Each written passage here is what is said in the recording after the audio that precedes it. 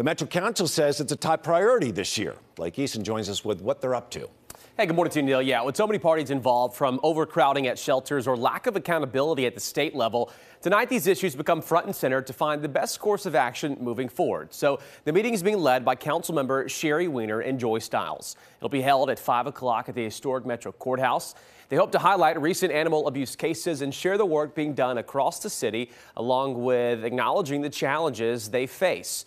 This meeting follows the discovery of 17 cats found dead in Hermitage. They were found in a dumpster on Old Hickory Boulevard.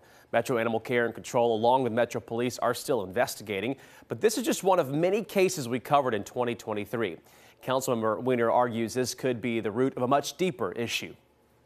In the last term, I started looking at Title VIII, which is our animal control laws. I saw a lot of dogs off of leashes. I heard about dogs biting children. And essentially, Metro Animal Care and Control, which is MAC, was unable to do anything about it. And speaking to legal, there was a Fourth Amendment issue. And it was concerning for me that we have lots of responsible pet owners, but we also have a lot of irresponsible pet owners.